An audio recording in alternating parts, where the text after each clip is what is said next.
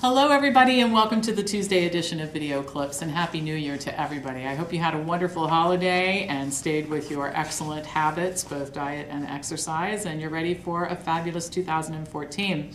I will start with just a couple of announcements. First of all, school starts next week at the Wellness Farm Institute, and we're offering some wonderful classes: diabetes, cardiovascular disease, women's health, plant-based nutrition and health, institutional food management from a healthy perspective, medical nutrition therapy and meal planning, lots of great stuff. So if you're planning to enroll in school, this is the week to do it. And then a couple of things coming up on our schedule.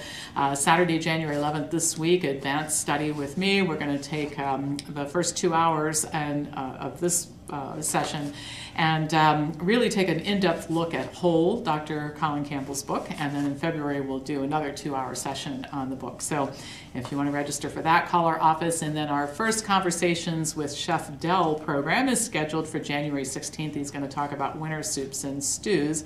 I don't know about you guys, but we are freezing our butts off here. So if you're cold like we are, this is the season for these kinds of foods. All right, so let's get into some news. Lots of stuff to talk about in the new year. And I'm really excited to report on this study about vitamin D. As many of you know who have listened to me for a long time, I've been cautioning against taking vitamin D supplementation and basically saying that this vitamin D thing has just turned into a big industry and most of it is not worthwhile. So let me just tell you about this. According to a large meta-analysis, low blood levels of vitamin D are most likely a result of many illnesses, not the cause of them, and supplementation doesn't help in treating these conditions. Now, this was a big study, 290 prospective cohort studies and 172 randomized controlled trials. Analysis of the cohort studies showed an association between lower vitamin D levels and conditions, all kinds of conditions like infectious disease, diabetes, cardiovascular disease, weight gain, multiple sclerosis, declining cognitive function, impaired physical function, mood disorders, and all-cause mortality. But an analysis of the randomized trials, which included the 34 intervention studies in which patients with low vitamin D levels were given supplementation, showed no effect. And here's a quote from the authors. The discrepancy between observational and interventional studies suggests that low vitamin D is a marker of ill health. They further stated that the mechanism that causes lower vitamin D levels is most likely disease-related inflammation, and this is why we see low vitamin D levels associated with such a wide range of disorders. They concluded by advising against supplementation with vitamin D. Part of the review involved analyzing studies that investigated the effect of vitamin D levels on A1C levels in diabetics. In 16 trials, vitamin D supplementation did not show any improvement, and 2 large trials showed no reduced risk of cancers with supplementation. The exception was elderly people, mostly women, who had a slightly decreased risk of all-cause mortality as a result of taking supplementation. And here's the problem with vitamin D and so many other issues. I think most healthcare professionals would agree that certain populations, such as the very elderly who never get any sunlight, people who are in kidney failure, these types of populations benefit from supplementation with vitamin D, but this just does not translate to a recommendation for the general population. Now, it's not going to change anything. I hate to tell you this, but health professionals are going to continue to misinterpret blood test results and tell people who have perfectly normal levels of vitamin D that they're low and they should take supplementation, and to insist that taking vitamin D is a way to prevent, stop, and reverse disease, and it is not. But anyway, those are the results of a large meta-analysis. I'm proud of myself. I've been writing about this for 10 years, and more studies are proving me right.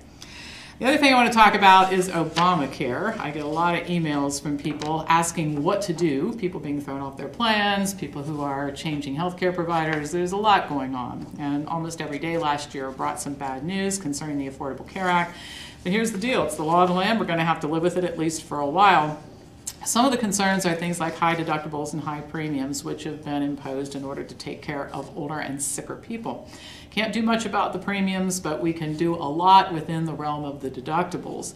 Now, the number one tool for surviving all these changes in healthcare is to achieve and maintain optimal health, and to learn to just say no when your insurance companies and health providers encourage you to get useless and harmful tests. Now, I make it a point to stay away from doctors, so I don't have to get into these arguments every day about what I am going to do and not going to do, but I get these little friendly reminders in the mail, just like you do, encouraging me to get all kinds of tests because I've reached a certain age and that sort of thing. I throw them away. Now, the temptation is that because all this stuff is now theoretically free, and I think you guys know there's no such thing as free medical care. That's one of the reasons all the premiums are going up. It isn't free. But in any case, it increases the likelihood that some people will be tempted to say, oh, since it's free, I might as well just go do it. I've had a few people tell me over the holiday that that's how they got sucked into getting some tests done, and now they're dealing with what they should do about the results. Are they clinically significant, etc. So anyway, learn to just say no when you get these notices in the mail, and if you still are regularly seeing doctors, free doesn't necessarily mean it's a good idea. Now, there is a silver lining in the disaster that's the law, and it's mostly due to the high deductibles, which means that consumers are going to be paying out of pocket for a lot of expenses. And in response to this, a couple things. First of all, consumers will be much more conscious of both the price and the quality of service. The other thing, medical facilities are starting to post their prices and advertise that they're offering things for less. For example, the Surgery Center of Oklahoma has posted its costs online and lists hernia repair at $3,975 and gallbladder removal at $3,200. By comparison, other competitors in the area are charging $17,200 for the hernia repair and $24,000 for gallbladder removal. According to an article in the New York Times, people are traveling from other states to come to this particular surgery center because of the lower prices. So I think that this is the way markets should work, and I think that over time, people who deliver and organizations that deliver really good services at good prices are going to capture the market, and you should support that type of thing, and it will also keep you from paying too much. Companies facing higher premiums are choosing to become self-insured, which is a great idea, and a whole industry is building around negotiating lower rates for things. For example, one third-party administrator was able to reduce costs for dialysis for their self-insured clients from $10,000 per visit to $975. So indirectly, even though I still think this law is a disaster in many, many respects, there are many ways that consumers can make it work for them. Last year I covered in some detail Martin Goldhill's excellent book, Catastrophic Care, in which he explained how much better the healthcare system works when individuals contract for healthcare. Again, more conscious of the price, the quality, make sure that you pay attention to those sorts of things. And then last but not least, I'll encourage you to consider concierge care, which is to contract with a doc outside the reimbursement system.